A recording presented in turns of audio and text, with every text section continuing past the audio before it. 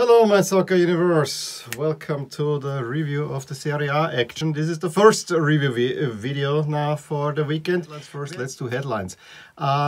Midweek fixture headline, we have Torino fighting back and actually getting themselves out of the relegation zone. However, it was not for long to be. We had, of course, the two biggest storylines, and we can do it from the negative and from the positive.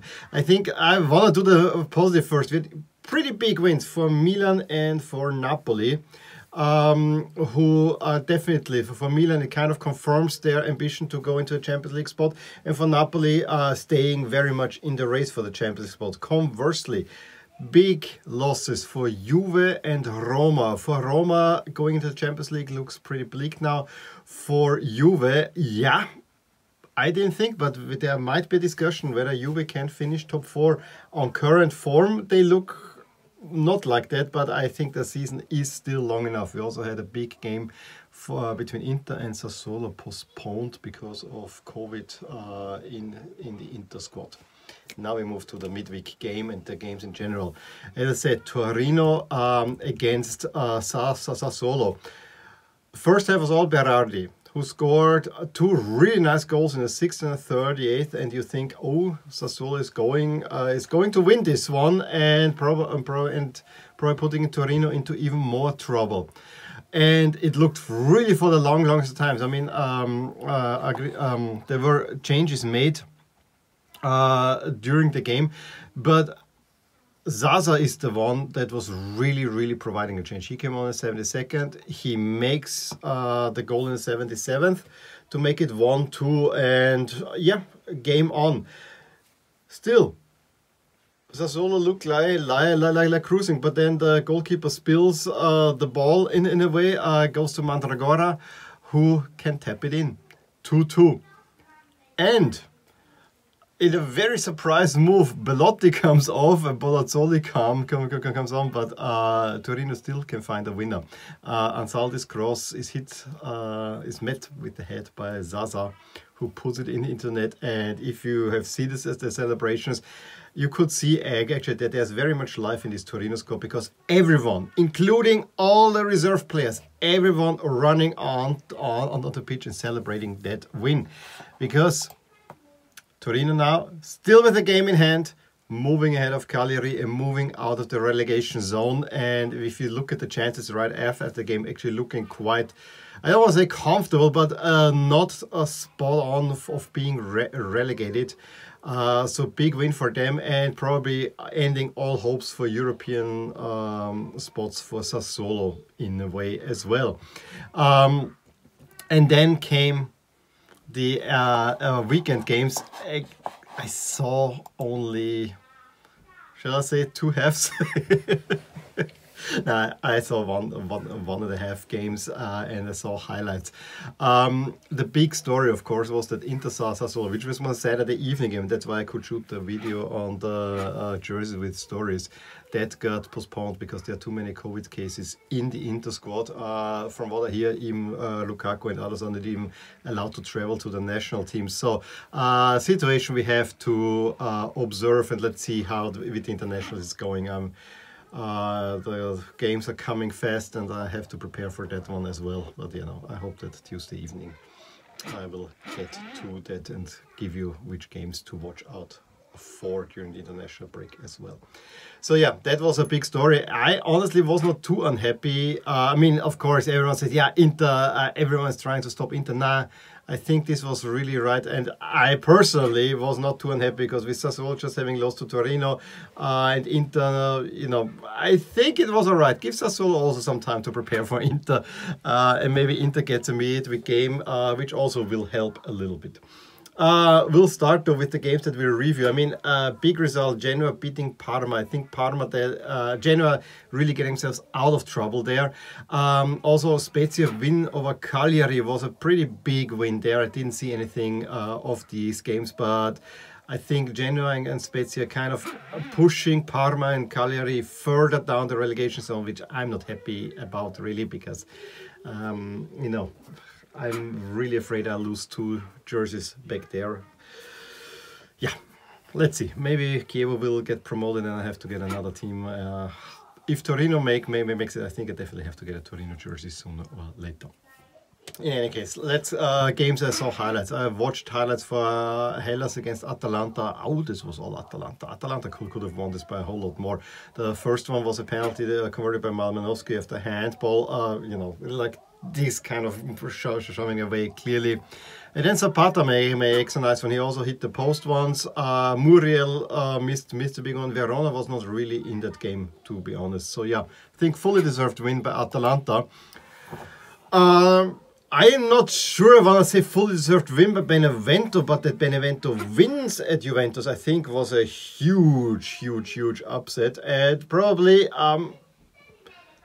yeah, I mean, of course, Juve had more chances and so, but it didn't look all that great. What looked great, though, is to see Inzaghi and Pirlo meet up before the game. Yeah, they won a couple of Champions Leagues together, and they are... I know Pirlo is not as well seen by the Milan fan, but I still adore him in certainly that type of player he was. And for me, getting rid of Pirlo is one of those big moments where the course of two teams completely changed. And you cannot even blame Milan at that point for getting rid of Pirlo, but that's the way it was. So yeah, you having changed, yeah, Ronaldo also getting his gold jersey with 770 because now he passed Pelé. I already told you last week I don't think much of records like these, but we have to mention it. So yeah, Benevento playing it tight. You were playing in dark blue at home, Benevento in white. It's another thing I didn't understand, but I guess you want to sell more of those dark blue jerseys, but they will not sell very well after that performance. And with our... Well, what was it? Arthur, who spills up the ball, it falls to Gaik, who puts it into the net. And then Juve probably had a call for a penalty that could have been given, but overall, I think Benevento got the win. And I have to say, when I saw that result, yes, the whole day up until evening, we were not at home, so I didn't see. When I saw that result in the halftime of Fiorentina Milan, where I started watching, I was, whoa, if Milan wins that one, that would be a huge result. It was also one where, you know, Atalanta is now better, and it has big implications, and we will see whether Juventus will get into trouble. We'll talk about that in a little bit. But first, Lazio getting back to winning ways, Sampdoria beating Torino. Also, Sampdoria kind of safer. Torino, they should have gotten something out there to feel a little bit safer. We need to talk Fiorentina Milan, of course, and as I'm wearing one of my favorite Milan jerseys, one that was in the video, and 5 jerseys with stories. It was a crazy game because from what the commentators told me, and I actually believe it from the highlights, in the first half, there was not... I mean, both teams were kind of trying to go for it, but it was not coherent. But if the ball came into the box or near the goal, it was a great chance. I mean, Ibrahimovic scores the first goal after Kia pass, where it was Quarto who was not in the line and put Ibra onside, who's lost home, makes 1-0. However, Pulgar with a great free kick in the 17th gets the game level. Then Fiorentina, I think with a back heel volley, hits the post. Ibrahimovic is also played free with a great shot and hits the bar. I think there were a good chance by Cello Nogli as well, but it ends 1-1. Most crucially, Tarnagowski, the Fiorentina goalkeeper, had to come off, and Terracciano, the replacement goalkeeper, comes on. And having seen how things work with replacement goalkeepers, the goalkeepers that come in, they are not giving you as much safety, and especially if you have not been playing a whole lot. Still, Fiorentina had the better start to the half, and Vlahovic really nicely can secure the ball, plays it back to Ribéry, who slams it into net 2-1. And I'm, oh yeah, again, another one after Europa League performance. Milan is gonna lose that one. But I actually saw already, not only did they realize that there's a goalkeeper that's a little bit shaking there, they kept on going for it. And very quickly get actually the equalizer. When Kjær heads the ball, I mean, it was not really head, I think even with the shoulder, to a goal where the goalkeeper is a little bit uncertain. Brahim Diaz can put it into net. He's standing right there. 2-2. Game on. Right after Castillejo and Benacer come on, and Milan more and more takes control of the game. Zlatan with I think he wanted to make a cross. Goalkeeper is completely misjudging that when he hits the post again. And then another attack. I mean, this was then a game that went back and forth. It was highly entertaining because both teams tried to play forward, but Milan more and more getting control, especially then with Benacer coming on, I have to say. I really liked the way the game was then going. And Kessié plays a ball that's looked almost a little bit misplaced, but with great shooting technique. Çalhanoğlu finds the corner, and it is 3-2 Milan. Fiorentina is trying to press, but I always had the feeling that Milan was closer to making it 4-2 than Fiorentina actually getting it to a draw. Given that Juve lost and Atalanta won, this was a huge win for Milan, as we will see in the table. And then all Derby della Sole. Napoli having again the good fortune of playing a team fresh from the Europa League. At that point I knew, yeah, Roma will have it tough in there. And Napoli was the better team at first, and they get the first goal through a wonderful Mertens free kick that was even more made special because there were Napoli players making a wall, and then just as the free kick was taken, they are rushing away from it, and the ball was struck nicely enough that the goalkeeper had no chance. It was a great trick there. And also the second goal by Mertens was his 100th Serie A goal. Deep ball finds Politano, who heads it directly to Mertens, who can head it in the net. Yeah, the little midget heads it in. 2-0 for Napoli, and Napoli cruising. Napoli, of course, playing in these wonderful jerseys as well. Yeah, and the Roma also. I mean, this is one of the better jersey matchups in Serie A for sure, the way it was played there.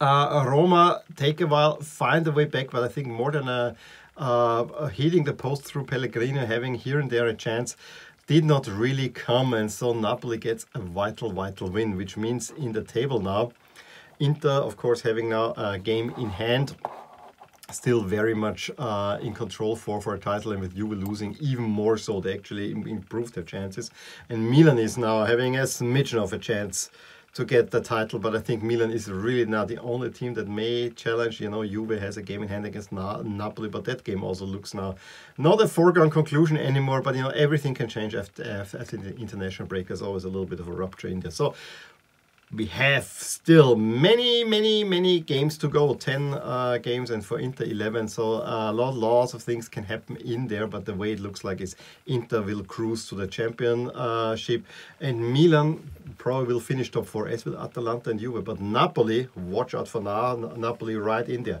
Roma are 5 points out now, and as I said, if Napoli wins the game in hand against Juve, they would be ahead of Juve, and Juve is in trouble, and Juve could miss out of top 4. I still say, you started a project. Don't blow it up now again. I mean, since Ronaldo is here, you had 3 different coaches. You need to stick with the program.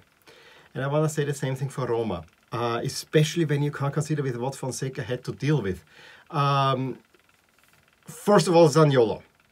Absolutely, first of all, Zaniolo. Second of all, managing 2 competitions. They have been doing really well in the Europa League and also in Serie A. Then you had the Dzeko situation where is he coming, is he going, is he staying, is he going, then the bust-up in there, then the change of directors upstairs, then, as I said, Zaniolo is injured, you have other injuries. I think he's doing a great job, and they're playing very attractive. I think if he is given a little bit more time, Roma can grow into something really interesting down the road, and I wish they're not putting as much pressure on Fonseca. I know Roma is a crazy team, as they actually do at the moment.